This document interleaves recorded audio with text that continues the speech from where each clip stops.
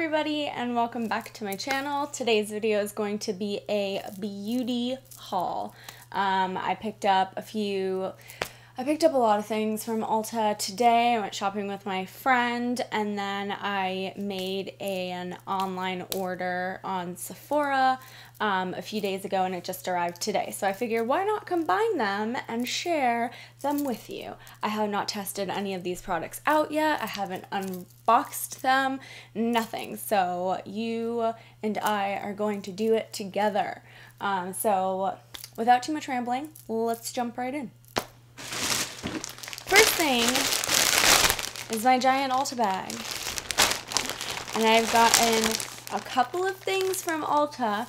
There are two Ultas near where I live, and the newer one has a lot newer brands to Ulta than the other one ever had. For instance, they have like a whole BH Cosmetics section, Essence, Revolution, they have a MAC section as well. They have just like a whole bunch of brands that the other Ulta did not have. So I was really excited when they first opened, and they are constantly bringing in newer stuff. And today when I went, I was pleasantly surprised that they, I put my sunglasses in there, they started carrying Morphe in store. Now, I have never actually tried any of the Morphe makeup products. I've only ever tried the brushes, and I'm a big fan. Morphe has a lot of synthetic brushes, which I find really, really nice because obviously other ones are made from animal fur, and I do not use those ones. Or at least I'm pretty positive all of my brushes are synthetic. But I digress. So I saw that they had like 3 different palette sizes, this being the smallest, and then they had a medium, which was like the mocha brown palette or something like that. And I think it was around $18, and that was the one that I was immediately drawn to, and they were sold out of it. So I was like, meh. And then the large ones were like $24, I believe, and then the small ones were $12. So this is the 9A Always Golden palette. It has 9 shades.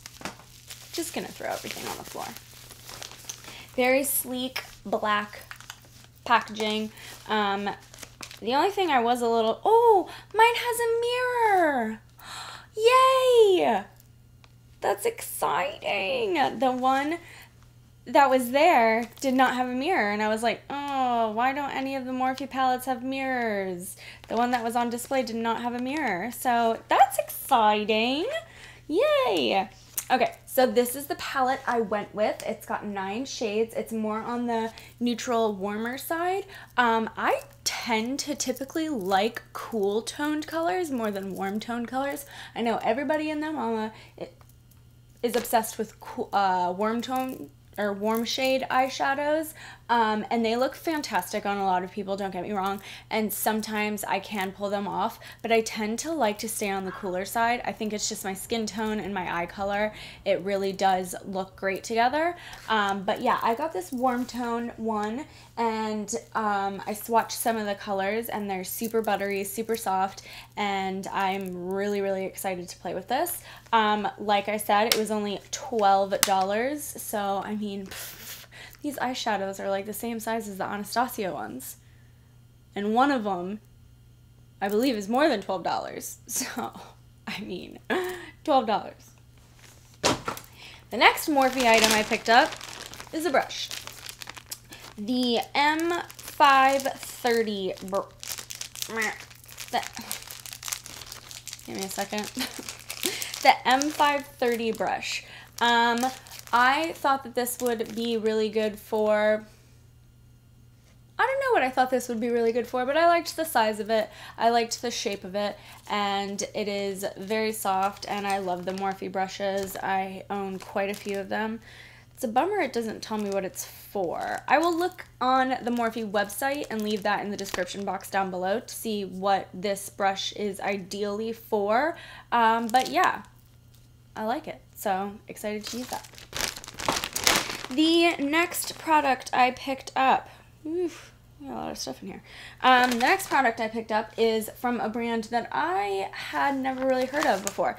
But they are the brand called Thymes, Thymes, and this is a hand cream in the eucalyptus scent.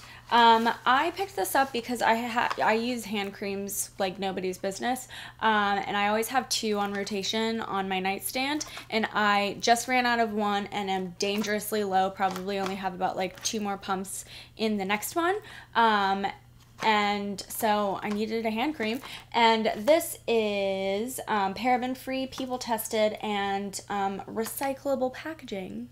So it sounded pretty good. And I smelled this in the store. First of all, the packaging is just really cute. But I smelled this in the store and it smelled amazing. I am a fan of eucalyptus. Oh, there's a seal on it. Never mind.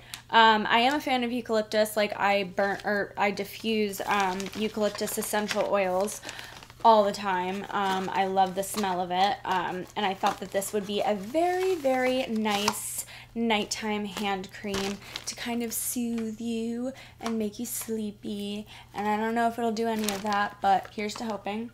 The next thing I picked up, which is also a lotion-y item, I don't know why I'm so obsessed with lotions, but I am.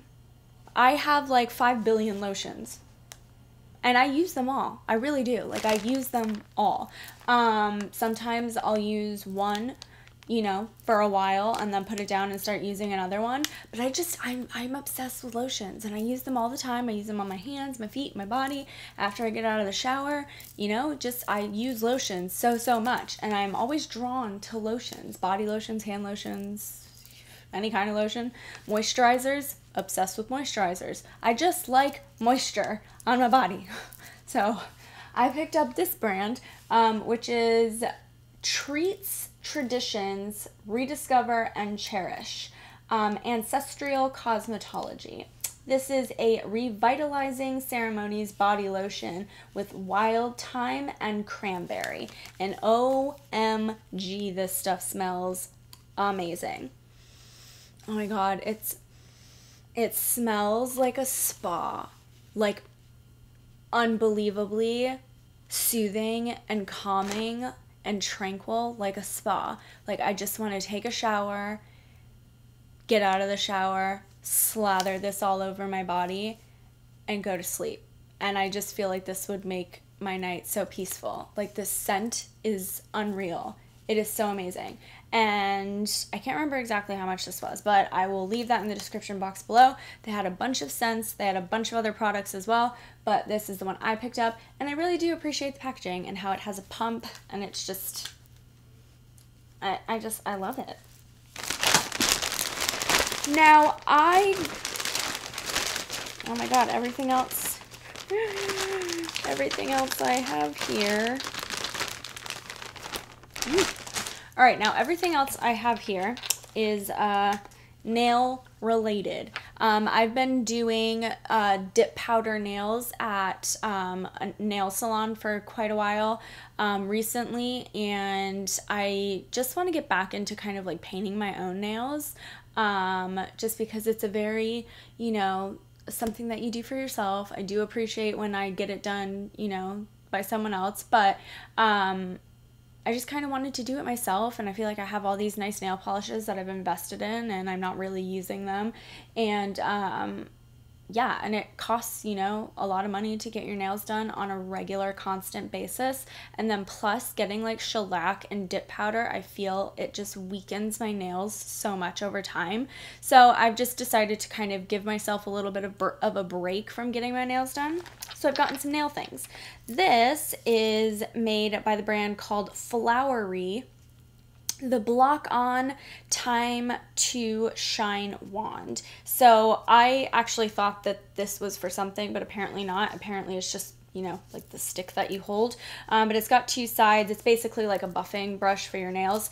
Nothing too exciting. So, but it's only got 2 sides. The silver side removes the ridges, and then the pinky rose tone side shines your nail. So yeah, needed a new one of these. My old one was getting worse for wear. The next thing I picked up is just one of those like blocks that you like really get like any flakiness off of your nails with. Sometimes, not all the time, but when my nails are like really getting, you know, malnourished or whatever you want to call it, they do sort of peel a little bit. So I find that these really help with that. Nothing very exciting, but... And then I picked up some nail polish things. I asked one of the ladies. I've tried quite a few brands of nail polishes, and for a while I really got on with the Sally Hansen gel nail polish combo. But then after using them for a little bit, I started noticing that every time I used them, after like day 2, I would notice like little cracks throughout the polish, like very fine, thin little cracks that you really couldn't notice unless you were like looking at your nails. But I'm OCD and that sort of thing bothered me. And I had bought in like so many colors of that nail polish, and it only does that on my nails. It doesn't do it on my toes when I paint my toes with it. So I'll keep them for my toes, but I'm not going to use them on my nails anymore because that really bothers me. So I've tried a lot of nail polishes, and I asked the lady at Ulta what her recommendations were. And she recommended this CND Vinyl Luxe brand. So I got the top coat. She said that it works really, really great, but it works really, really great if you use it in conjunction with the top coat. And I do find that if you purchase a certain brand of nail polish, it normally works a lot better if you use it in conjunction with the top coat or the base coat that is made for that brand. So I picked up the top coat, and then I picked up this color. It is called Radiant Chill. It's kind of like a rose goldy sort of color. I don't know why I'm really drawn to these sorts of shades. I was gonna get like a really springtime purple color, but I already have like 3 of those.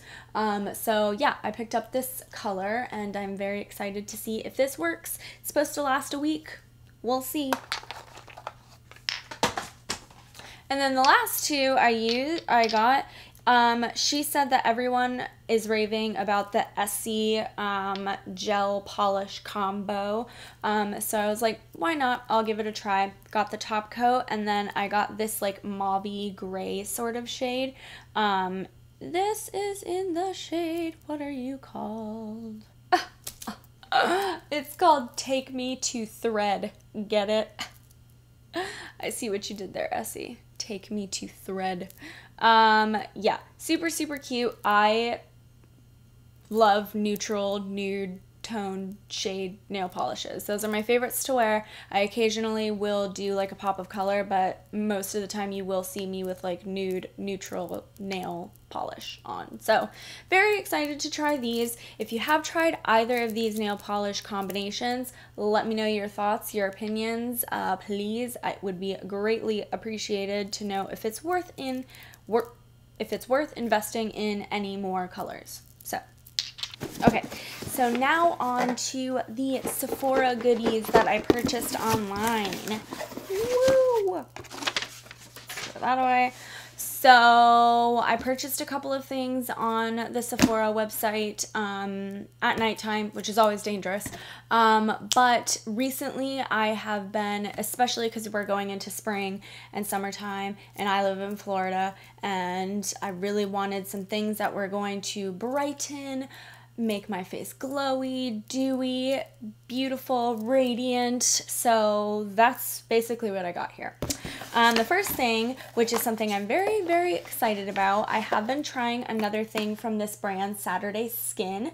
This is the Daily Dew Hydrating Essence Mist. And this had some all of the Saturday Skin items have like some pretty seriously good reviews. So this is supposed to be a hydrating mist. You can use it, you know, as part of your skincare routine, but then you can also use it throughout the day over makeup. So I thought that was pretty interesting, and then plus it's hydrating, so we're gonna test it out. Ooh, it smells nice. Ooh, and I like that mist. It's very fine. It's not like squirt in your face, and it's not also like one of my favorite mists is the Glam Glow Glow Setter, but I find with this one you have to get like a little bit, like actually a lot of it close to the face in order to like actually feel this spraying on you. But this one, you know, is, you know, you have to normal distance and you can still feel it, but it's not like squirty. It's got just a fine mist, which I really like. So hopefully I'll get on with this. I really like the scent, like the packaging, very simplistic. So yeah. And the next thing I got is also another facial item. I have been hemming and hawing over getting one of these forever and a day. These are the Cover FX Custom Enhancer Drops, and I got mine in the shade Sunlight. I thought that this would be really nice for spring summer. It's a more bronzy shade to kind of mix in with my foundations, or you know, put on before my foundation, to kind of give myself a little bit more of a bronzed, sun-kissed look to the face. These have amazing reviews, and I believe that I saw Alana Davidson using one of these in that way, and I was like, that is an awesome idea. I'm gonna try that. So the shade lighter than this was sold out, so hopefully this isn't too dark for me. We will see. The next item I got, which is really small, wasn't expecting it to be this small.